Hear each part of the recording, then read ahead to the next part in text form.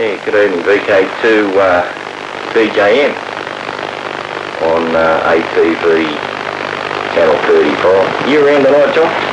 VK28TJM, VK2JCM.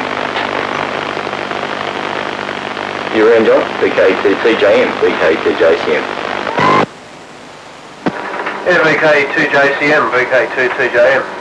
How you going, Cole? The picture's looking a bit better tonight. I'm actually getting quite solid colour off you, which is not the usual with the receive problems I've been having lately. So it's about, I've been up to nothing new lately. Just had a look at the monitor, my picture's coming back quite fine. And that's about all I've got to report. VK2JCM, VK2TJM. Back to you. Okay, John. Fine. Yeah, well, you got a heap of colour there now. You got a heap of colour. It's coming in good. This little system I'm using at the moment, the rider kit from VK3, I'm very happy with it. It's working well. I'm cheating now, I must admit. I'm using a proc amp, and you can wobble the levels around, and it's working good. It's working much more gooder up. All right. Okay, we'll see you horses around. VK2 KLS. If you're around, Cliff, would you like to see if you can put a picture up? VK2 KLS. VK2. Hey, good evening.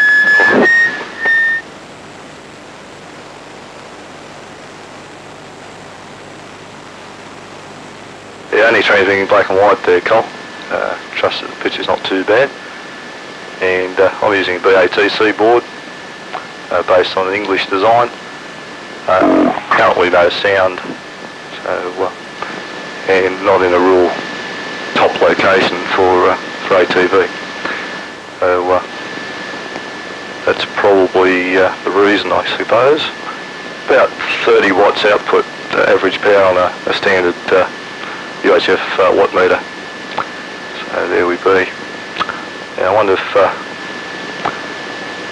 Brian's around. VK2KML, VK2KLS. Yeah, g'day Cliff, and g'day Cole, and John, nice to see you up at this time. Yeah, just for your information, Cliff, we're only about a kilometre from the repeater. That's probably why our signal's fairly strong into it. We're running the rider kit here with a 15 element Yagi transmitting on 426, and we have two phased 579 receive antennas. So we're getting quite well here, and we've worked, most of the fellas in Sydney there, Simplex.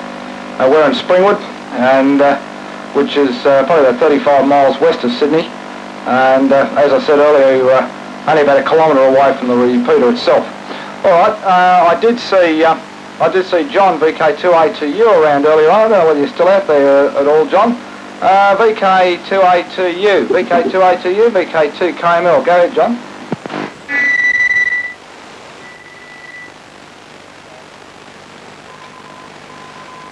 Very good evening to everyone there. I thought I had the TV sound turned down enough to avoid that. Sorry about that. Yeah, I'm also using the BATC exciter here with an older version of the VK3 soundboard, all completely homebrewed. Had troubles with the power supply to power the whole thing, and I had to remount everything on the outside just to keep it cool. The output stage certainly draws a lot of current for only 10 watts out, but I get the repeater here about P5 most of the time. Running a pair of 11 element beams on transmit and a commercial channel 35 beam on receive. Okay, back to Colin, VK2JCM in the group, VK2A2U. Okay, John. Yeah, I must admit, I saw your picture earlier on tonight, and I liked that little test pattern that you had up, that homebrew type colour bars. Might actually stick it back to you in a minute. We'll go around the group and stick it back, and you can just show us a bit what you can do with it. It's quite good. I like Brian's test pad, and that's pretty good. If everybody had a computer that they could chuck up and put to air, it'd be fantastic, but you know, who's got all the money? Anyway, it's all good fun. It's good to see you blokes up tonight too. It's a pity it was so late in the evening. We could have got a few earlier on. Ray, TDB's putting a fantastic picture into the repeater lately, and Peter, 280H, he's working well. I noticed Peter's picture was probably 200% better. The problem with the Sydney area, and I think quite a few people around here would back me up on this, that we have a hell of a problem in the Sydney region for ATV because of the general layout of Sydney. It's up and down all over the place. So our repeater is up in the Blue Mountains at Springwood, which is almost due west of Sydney. And a few of the fellas like Brian and who else is up there? Paul to JPL. They don't have much trouble, but down here, like Cliff, he's in a hole, firing a picture up into the repeater through a couple of houses and trying to just generally get out of a big hole. But the majority of us work well. I've got about 70 odd kilometres, 75 kilometres to fire into the repeater, and I'm just using the rider kit and a 15 element Yagi. But we do the best we can with what we've got. A few things are on the drawing board to upgrade the repeater, and once this all happens and we find ourselves another site, it looks like it might go well. Anyway, I'll put it back up to John, TJM, and you can stick it back up to Cliff, and we can go around the group for a second, and we'll just put up those colour bars too when you get round John and also Brian. VK2 TJM, VK2 JCM.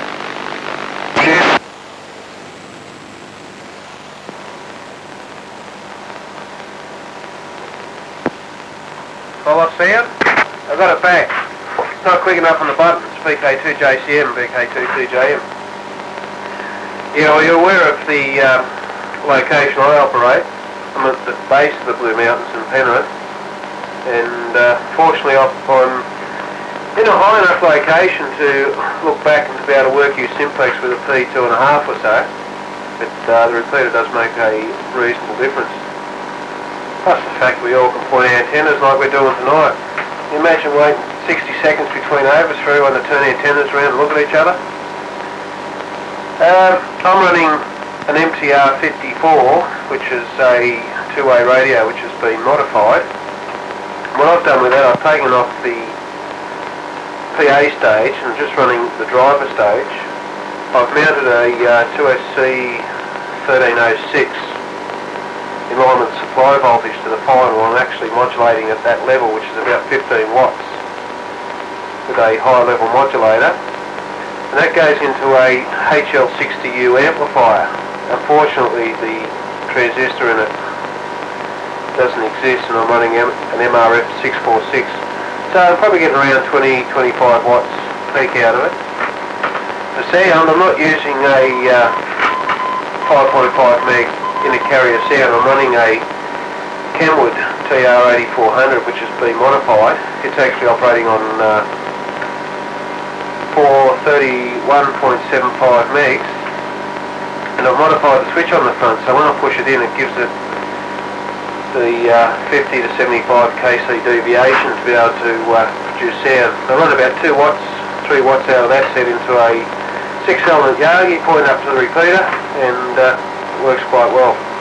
It's actually fortunate that I don't suffer frame buzz problems as well, because of the two sets being separate. Bit difficult on 444, can't just switch one set. But your colour's come back very well tonight, Colin. I think I remarked before how the colour was dropping in and out. When you adjusted it, the colour's quite stable. I'll throw it back to you, John. How are you? Your colour's looking quite well too. The picture's looking pretty good. VK2ATU, VK2TJM. So I went and did it again. I changed microphones too, you know. I thought I had a trial with this one. Anyway, yeah, I've loaded up the computer program that I've been working on. What's happened there? What's going on there?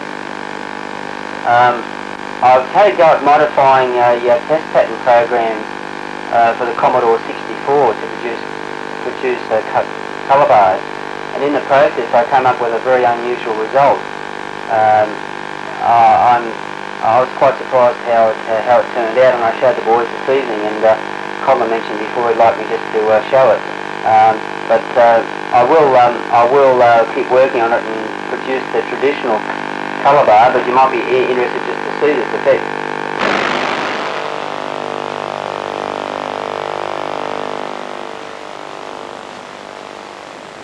Yeah, we've got a bit of pulling there, but I accidentally came across that result just by getting a few line numbers out of place. So it's amazing what you can accidentally discover. And also, Colin, I'd like to say as well, it's the best I've seen you coming through this evening. You've got fantastic colour, very strong. I don't know whether you've robbed the bank and bought a new camera, but fantastic colour coming through. VK2JCM and the group VK2ATU. Okay, John, yeah, thanks for that.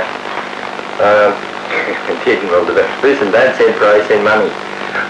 Listen, Brian, are you still around? If you are, can you come up and put your test pattern up, the one that I saw the other day, which I think that we ought to give you $10 for, and copy it because it's terrific. VK2 KML, VK2JCM. Yeah, righto, Col. And yeah, all right. Well, here it is. It's fairly conventional compared to VK2A2U's test card.